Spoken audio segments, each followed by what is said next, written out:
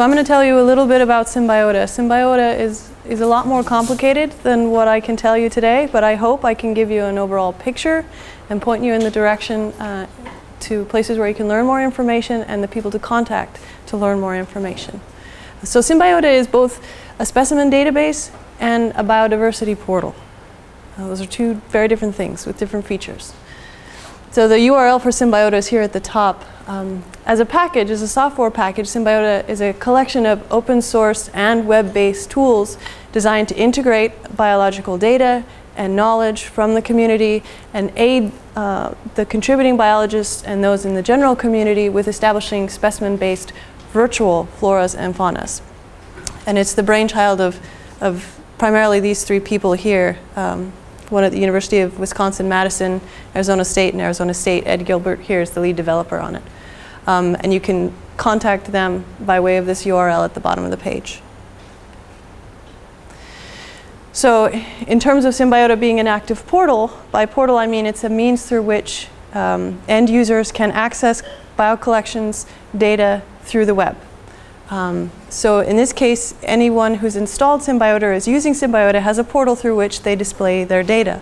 And the data is displayed in collections. And these collections are communities of people and organizations who coalesce their data and make it available through one portal online. So there's one single user interface and many data sets available through that one interface. So many institutions' collections. And usually the portals are either geographic in scope or taxonomic in scope, and sometimes both. So if you're interested in studying or providing a data portal for the lichens of North America, you could generate a portal and have every collection in North America, if they want, submit data to this portal. Every instance of Symbiota is based on the same framework or architecture, so every web interface looks more or less the same, but it's customizable. So if you have the skills or have people on staff who have the skills, you can customize it to make it look a little bit more representative as you'd like. And that's based on some web information there. And you can see some examples of live Symbiota nodes by following the link at the bottom. So any one end user, when they go to a Symbiota portal, will see three functions or be able to access the underlying specimen database in three ways. One is simply to access the database. They can query the database for every bit of collection information you might be interested in searching, be it collector, geography, taxonomy, etc. So you can search the entire database and retrieve records that have those query parameters in place. Secondly, it provides end users with the capability of creating biodiversity inventories. So based on this backbone of specimen data, you can create floras or floristic collections of specimen records that occur within a particular geography or geographic region and make searchable species lists based on that. And then third, if you've supplied the database with this kind of information, species description level information, you can mark up those species descriptions and create interactive keys so that end users out in the field, not knowing what they have in hand, can go to the appropriate portal, check all of the morphological characters that are relevant, and hopefully identify whatever they're looking at to species. But again, this is all based on the specific specimen data sets that are available through the portal. So if the specimen data doesn't exist, you can't make a map referring to those. But in addition to those three functionalities, you can also view images, be they field images or voucher specimen images. You can make live dynamic distribution maps showing all of the specimens available. And again, based on the criteria you may have selected above in the specimen search engine, see a map of all of those species or specimens. And likewise, see descriptions and taxonomy. So to give you a better idea of what a Symbiota portal might include, here are three. One these three are part of Advancing the Digitization of Biodiversity Collections program. So they both started around 2 years ago and have maybe 4 or 5 years to complete their efforts.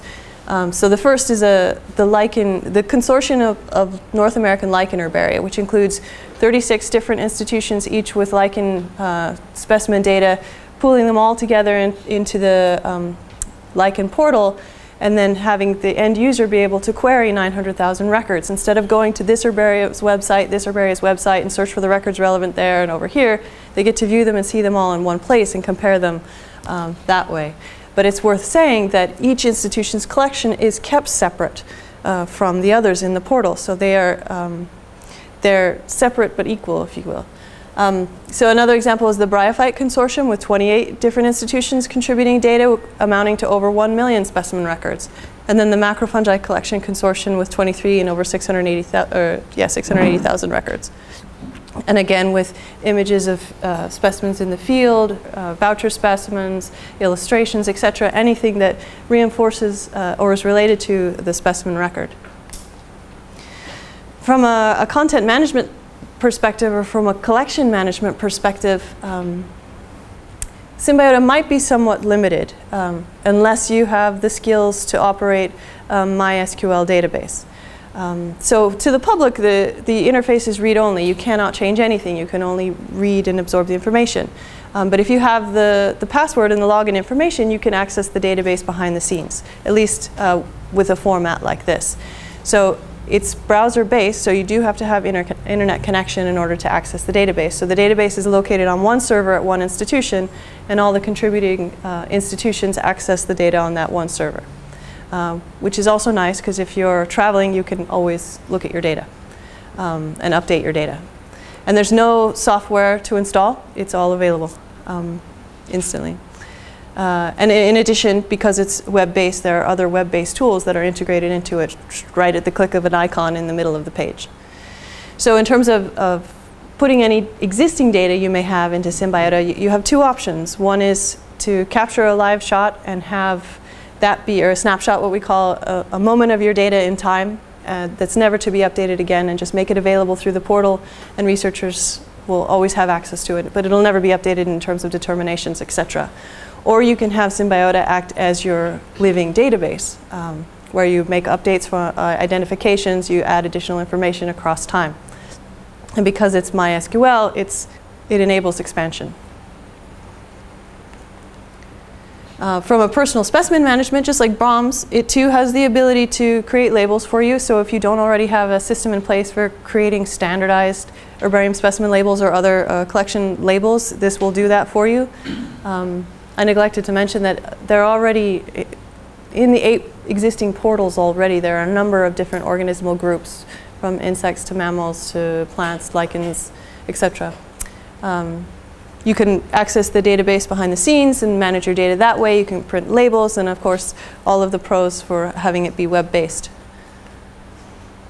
If you were to use Symbiota as a means of data capture, you can view the image right alongside the fields into which you're entering your data. So the Tritrophic Digitization project, of which I've been a part for the last 2 years, found Symbiota to be a perfect fit for us in that we had records that needed data, the image to go with the record that needed data, and down at the bottom, the option to optically character recognize the image to find the text in the image. So I'll go over that in just a second. But anyway, it had all 3 things in one package.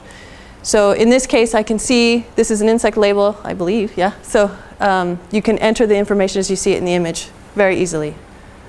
And likewise, a really neat feature is that as you're entering the collector, collection number, date, the database will automatically query all of the other data in the existing parallel collections to let you know if there are any duplicates exist. And this is really important for herbarium specimens when collectors will collect many specimens of one individual and distribute them to several herbaria. There's no need to duplicate the effort of transcribing the collection label information if one institution in the portal has already done that. So that information is available to everyone who is a member of the portal.